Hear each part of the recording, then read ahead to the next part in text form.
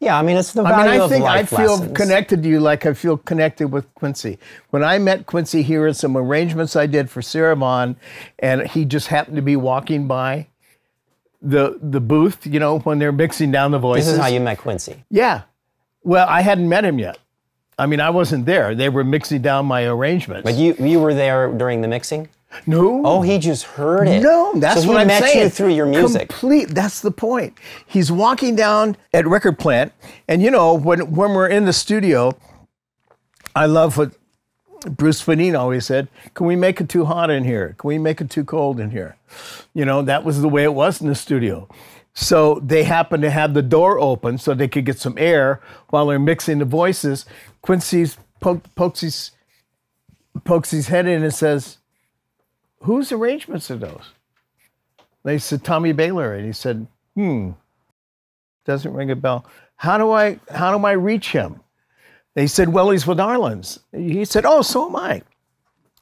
So I'm doing a date at Western. That's the answering service. Yes, the answering service, which we all lived on then.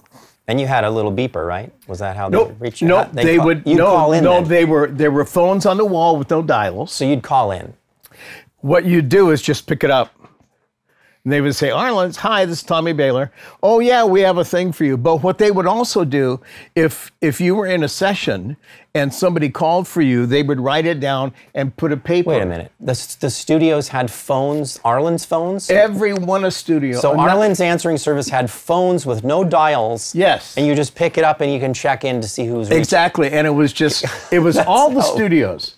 Any studio that was anybody, but it wasn't just Arlen's. It was Arlen's. There was Call Nina, which was the very first one. That was the singers. It was a black phone. Arlen's was a yellow phone. And then there was like Your Girl or something like that was a blue phone.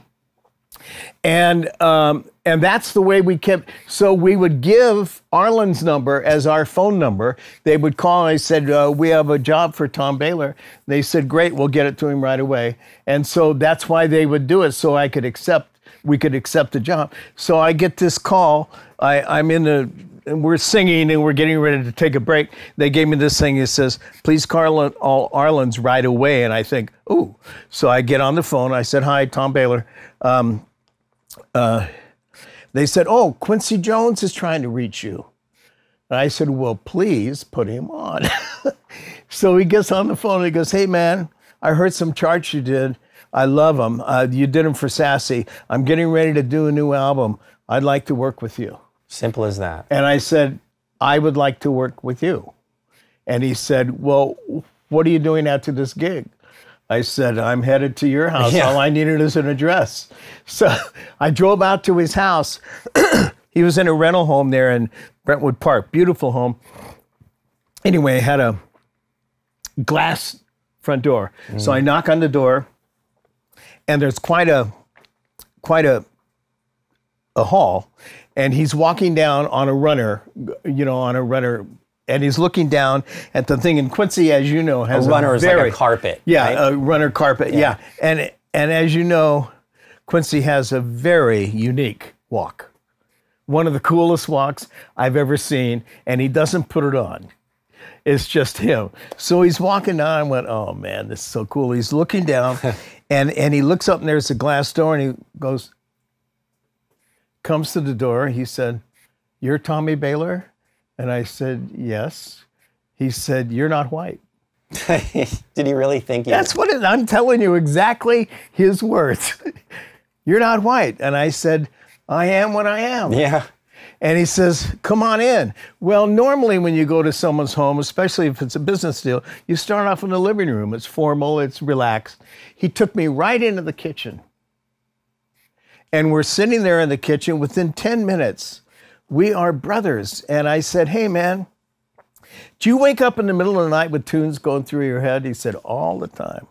I said, do you write them down? He said, hell yeah. Otherwise, I'll go to Mancini's house. That's Quincy.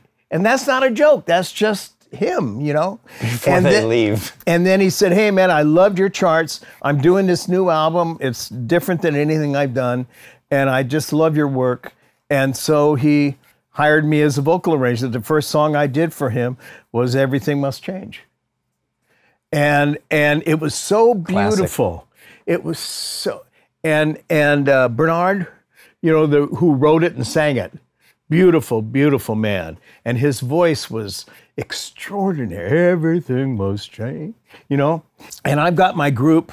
I think it was 2 girls, 3 guys, and when I heard his song, and then he breaks it down, and all of a sudden you goes into a groove, and you got Rossellino on the, I mean, it was such a beautiful, Frank Rossellino. It was a masterpiece.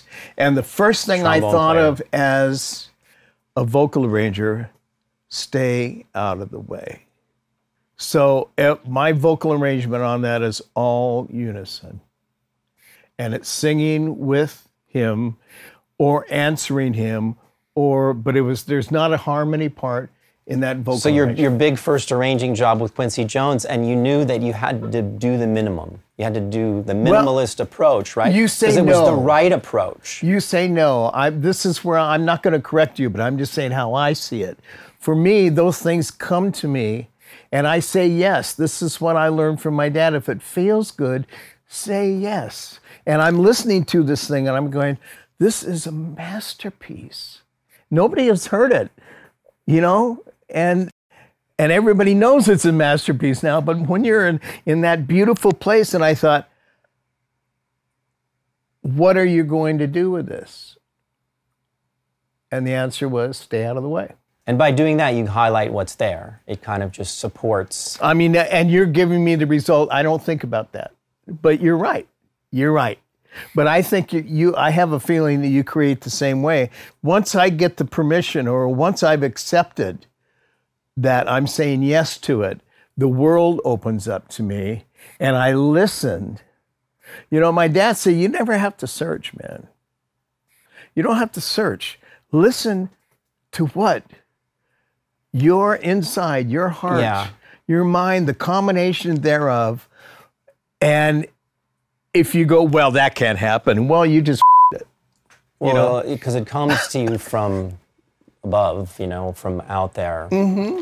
And that's kind of what you said about Quincy saying then it'll go to Mancini's house, because I think that Quincy believed that it came as a gift. Oh, it does. And then you got to accept that gift, or it'll move. It'll be out there somewhere else. You know, that's kind of the way these like masters, they often have that similarity. You know that when Da Vinci died, you know Michael was a Da Vinci scholar. You told me that. He I know didn't know more that before. about Da Vinci. We used to get, because I read Isaacson's thing, and I'm been a huge Da Vinci fan. I mean, you look up in an encyclopedia who created the parachute, and it was Da Vinci in the 15th century, 16th century, you know? Well, even the helicopter, Well, which that's there the isn't point. even one. Exactly. Yeah, it's like, but you know what these were? What I loved about Da Vinci is because I got into production, live big productions, like the Super Bowl, like Radio City Music Hall. You know, I don't know how I ended up there. I didn't set up to say, I want to go there. Yeah. But it came my way, and I went, yeah, you know? And he produced these big shows for these wealthy men and kings, and that's where he drew. The helicopter didn't fly. The parachute didn't work. He just put them in the show. And that's what he saw, that's what he drew. And yet later on, they actually made that stuff. Isn't that great? the dream happened. That's the point. Happened first. It's always a dream. You know, Tom is the one that introduced the synclavier to Quincy and Michael. Mm-hmm. But we haven't really, we just touched on how you met Quincy. And we haven't touched at all on how you met Michael, because I understand you knew Michael before. So what do you think is the next? I knew Michael before Quincy. We want to get the whole story, and Tom was there. And Tom knows a lot of the background stuff that happened on a lot of the songs that are on Thriller. So. And I'll tell you, it's up to you, but you told me how you met Michael. I was a beautiful story. And I'm going to tell you my beautiful story about how I met Michael. Because when Motown came west in '72, they were looking for black arrangers, especially vocal arrangers. And they actually wrote, there was also an ad in the paper. We're looking for black vocal arrangers. And my brother and where I this is show going. up at their office, and they're like, "Are you in the right suite?" We said, "Well, you said you wanted some black arrangers." And they said, yeah, that's what we want. And we had some cassettes. We said, "Here, listen to those." And they listened to those. And they said, "Okay, you're on." That was it. That was the end of it. The it was music no spoke. big deal. Okay. You know, so now I get a call. Their orchestrator, his name escapes me, one of the best orchestrators on the West Coast for Motown ever. And black, beautiful, beautiful man. We'll think of his name and we can put it in there later. But anyway, what I loved about, I was raised with music, with orchestral as well as singing voices. And a lot of musicians go, "Well, they're a singer." They're not a musician. And those are the people that I'm going to take in the back of the bar. But what I realize is that some of the greatest orchestrators they were immersed in the orchestra and the colors there. They didn't really get to the vocals No. or something you did later. And it wasn't that they were downgrading them. A lot of times they did, but I think it was just something to talk about. They didn't have the experience because they were spending so much time on the other stuff, on the instrumental music. You know, what's important, the violins or a couple of singers? So but the wonderful thing about this fellow, we would do these dates and his vocal parts were atrocious. Well, we're not there to tell anybody there's atrocious. We're there to fix it. Mm-hmm.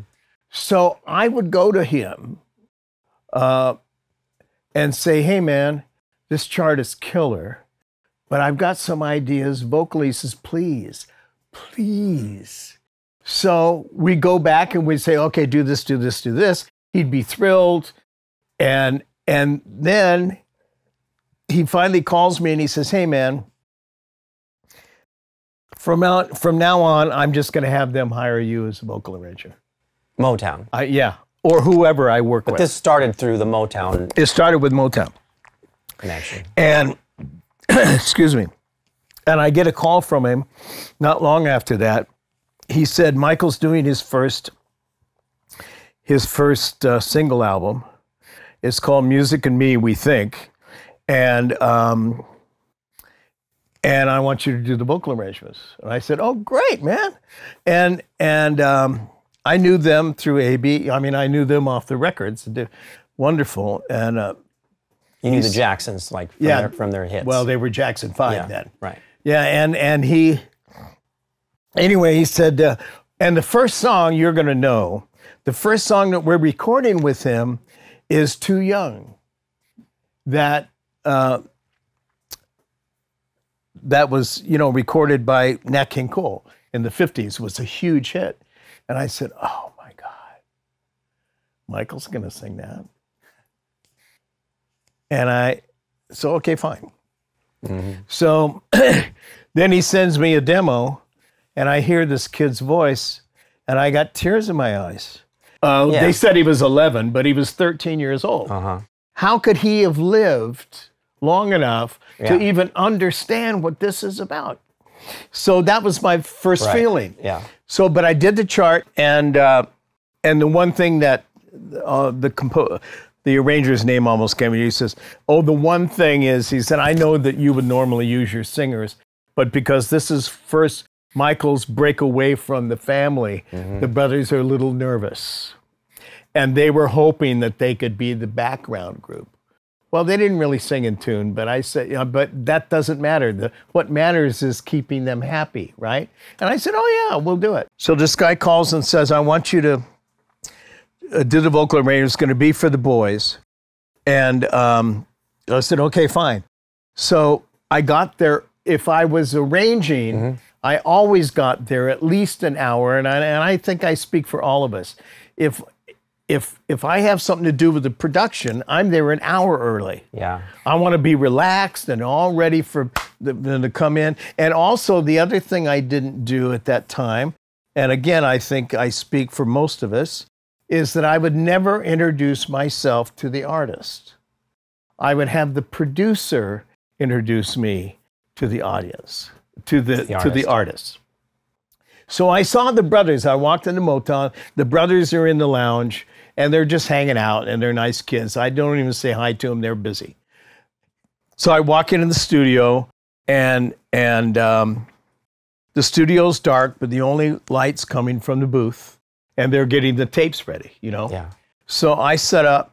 I've got my little thing with me, and I just double checking my charts and all of the stuff that I'm doing, just getting all comfortable. And all of a sudden, I see the light come in as this door opens into the studio, the big studio. Uh-huh. And in lumbers a teenager. Lumber. Yeah, this is what blew me away. I look up and I see this typical teenage dude, you know, walks like this. And as he walks into the studio, he doesn't see me. My eyes are on him because if he sees me, then I'm going to have to introduce myself. But he can't see me because I'm actually in a corner. He's walking in this way, but I got my eyes on him. Now, as he walks in, he starts lumbering in as a child, like a lanky teenager. Uh-huh. And he starts walking for the 9-foot, piano, which is covered with a soft cover. Yeah. And as he walks over, I keep my eyes on his eyes to see if they're going to look at me. And as I see a difference where he is now going somewhere else, and his walk changes from a lumber to almost like gliding. And he walks over to the piano, and in the waist of the piano, he just leans on it, and he's looking out into space, and I still have my eyes on him. And he starts to sing, "Climb Every Mountain." And I was mesmerized. I'd never heard a singer. He was 1,000 years old. I'm in shock right now hearing this. This is why I wanted to share this with you. And it just mesmerized me. I thought, oh my God, I am in the midst of royalty. I mean, not just royalty, but I mean, of God, and not God, because, I don't want to get anything started there, but I'm just saying, it was unbelievable what I was seeing, and he never did see me. Now, pretty soon, the lights go on in the studio. He sings it for only 20, 30 seconds. And I'm mesmerized. Then all of a sudden, the lights go on, the doors open, the brothers come in, and we go to work. I told Michael about that later. When did you get introduced to him?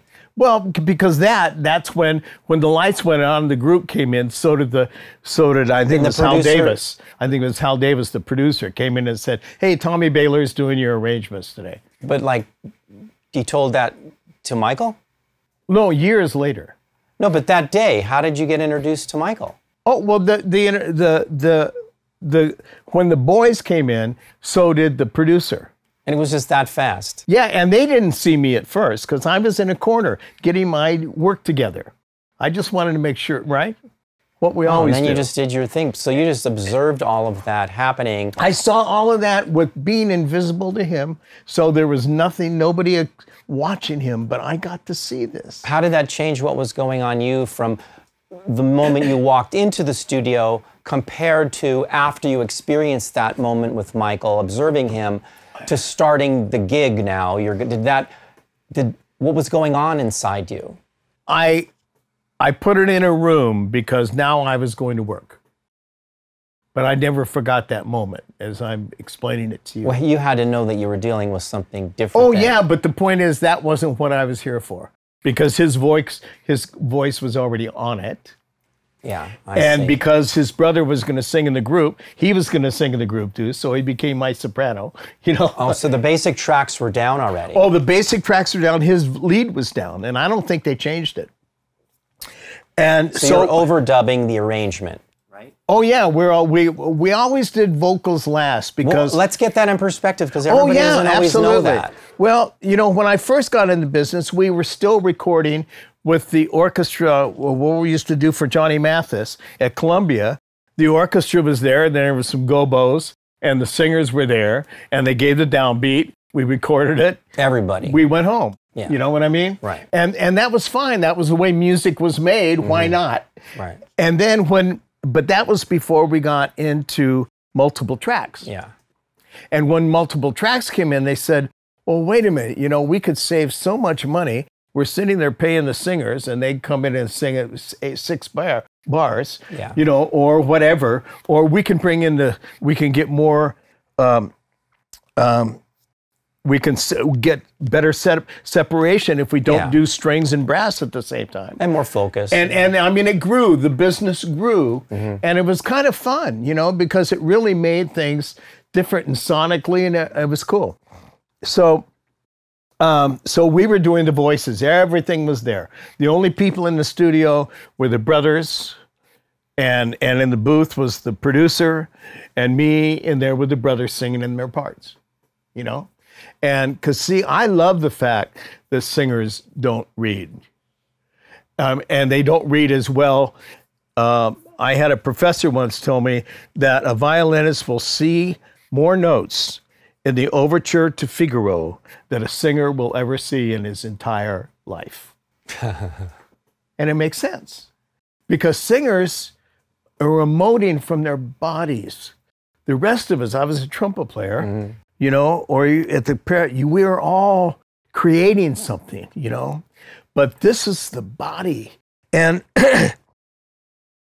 so we sing the thing, and it goes great, but I never forgot that moment. I mean, it struck me so hard. As I'm explaining it to you, I'm back there right now, you know, just trying to stay out of his way. My concern at the time was if he looks at me, I don't want him to be surprised there's some guy in the studio. You know, that was really what was on my mind. But in the meantime, he impressed me in a way that I still can't explain. Well, where did it go from there then? Well, we did the gig, and it was great. And then Michael was happy? Oh, yeah. Well, Michael didn't have a say. Yeah, but he still was logging things in his mind for the future. Possibly, but he didn't talk to us about it. But of course, you know he always does. Oh, absolutely. He's a computer. I had just met him. No, he was so polite.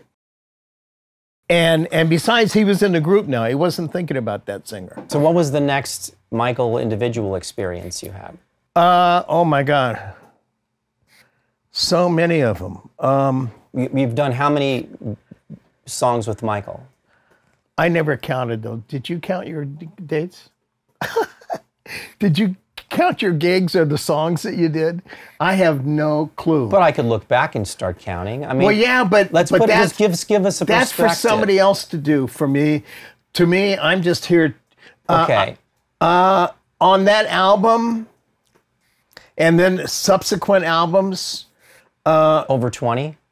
Oh yeah, and then and then my brother, because my brother was always on dates with me, and I got my brother into the business. My brother brought me into the business, so we were the Bähler brothers, you know, and that's how we kind of made our thing, because we had something fresh, and also we were very educated, as you were, you know what I mean? Well, that matters to a producer, because they know that there aren't going to be, as Quincy calls it, no umaras on the gig. What are we going to do now? You know? Yeah. Well, and you guys were like bringing a whole new level to vocals that hadn't been there. You know, that's the thing. We didn't know that. And then you can put that into the setting of, because you already had a whole new level of music going on inside you. Yes. So you were able to put that together in a way that no one else really could before. Yes, but my brother and I, we didn't think about it because it's who we were. Like, you don't think about it either, I don't think. You just walk in there, you do what you do, you care. I was thrilled to be there. I love the singers I work with. I love the bands. I love it. And the artists didn't matter. I never judged the artists. I'm not here to judge the artists. I'm here to bring something, a new sonic addition. Yeah. Well, they embraced it. And then, so you worked, did you continue working with the Jacksons? More Jacksons albums. Oh, yeah. And then Jackson 5 then. So, I start to I hate to correct you, but they were Jackson 5 till they left Motown. Okay. When they left Motown, Berry, who was a mentor to, he used to take Michael to dinner when he was 11 years old because he soaked up he asked questions ad infinitum. And Michael asked Berry questions. And he would write it down. He carried a yellow legal pad with him. Michael did, at dinner. At dinner, to when Diana Ross would take him, because this is going off track for a minute, but Berry Gordy didn't. Okay, Berry didn't want to sign. He knew how good they were, the Jackson 5, but he said, we're not signing them. He already had Stevie Wonder. It was a pain in the ass. Not that they are a pain in the asses, but because of the laws, you have to have teachers, you have to have people there. For the Jackson 5. Just so it complicates your business so much. And he thought it's not worth it. Till finally he went, it is worth it, So he brings the family out, and they're pretty rough. All the boys the whole family is lovely people. And Joe was not the enemy. He was harsh. But he loved the boys. There would be no Jackson 5. There would be no Michael Jackson without Joe Jackson, because he was kind of a half-ass guitar player that had dreams. But he didn't have the client. But when he saw it in his kids, he gave them what he could give them. And when they signed with Motown, they locked him out because he was harsh. And he goes, no, like that, And he used to take the belt to Michael because he'd say, sing it this way. And Michael said, no, the youngest one. No, Dana. You saw that? I read about it. And talked to Michael about it. Yeah. Did you know Joe? Oh, yeah. You saw him at... Oh, you want to hear a Joe story? So when we record She's Out of My Life, we always would talk about Polaroids. The first recording that we do, we're at Alan Zent's, right? We got the track, which is just a piano. Michael sings it. We put it on cassette. We go home. We all listen to it. Everybody on the team. Quincy, Bruce, Swadine, and me. At that point, that was just the three of us. And we listen to it and say, what would I change? What would I change? And we go back. and I get a call that night, because obviously Michael took it too, right? Takes it home. And he says, I get this voice. He says, Tommy Bähler? I said, yeah. He said, this is Joe Jackson. I said, hi, Mr. Joe. You can call me Joe. Thank you. That song that Michael called today, what is it, Out of My Life or something? He said, I just want you to know it's not going to be on the album. I said, interesting. He says, yeah, well, it can be on the album if I own the publishing. That's the only way. I said, Joe, I'll get back to you. So I hung up, called Quincy. Heard from Joe. He said he wants to publish it. Quincy. I said, yeah. He said, Nat, I'll take care of it. Okay? So he calls Joe, and he said, Joe, Tommy Bähler just called and said that the song wasn't going to be on the album because you don't own the publishing, and the publishing's not available, so we're going to take it off the album. It's not going to be on the album. And Joe goes, whoa, wait a minute. What are you talking about not going to be on the album? Man, I didn't say that Tommy got it wrong. And he said, well, so you're saying that it's okay. Everything's fine, man. He's a paper tiger. But he did his best. He wasn't an idiot. He just wasn't, he wasn't experienced. He didn't get it, he drove a truck in a steel mill. Yeah.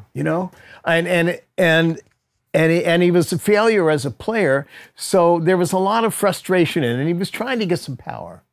But you know what? We learned how to deal with Joe. And that's what Motown did, man. Berry Gordy said he is not allowed in the studio because he's an interruption. Not because we don't like him, but he has an effect on the boys that we don't want to have. We want them to be free and to be who they are. So it was handled beautifully, and nobody hated anybody. And when I first saw, besides that first time I heard him sing, which put him on just a whole, and he's never left that angel, that angel height. They used to come over. We'd have them for about an hour and a half. They'd pick him up from school in a limousine, bring him to Motown Studios. And I was always there early because I'm right. And I'm sitting there, and the car comes in, and all the boys get out of the car, and it's a big limo. All the boys get out of the car. Michael gets out, and he looks across the street at Poinsettia Park, and he sees everybody playing in the park, and he starts crying. He didn't see me again, but I saw this, and it just broke my heart. I would have been thrilled to go into the studio. He wanted to go play with the kids. Yeah. And so those were my experiences that I adored Michael. I think we all did. He was just such a special being. You can't categorize him at all, except that he was always surprised you. And there was a time, well, over the years, my brother and I became his basic, most trusted vocal arrangers.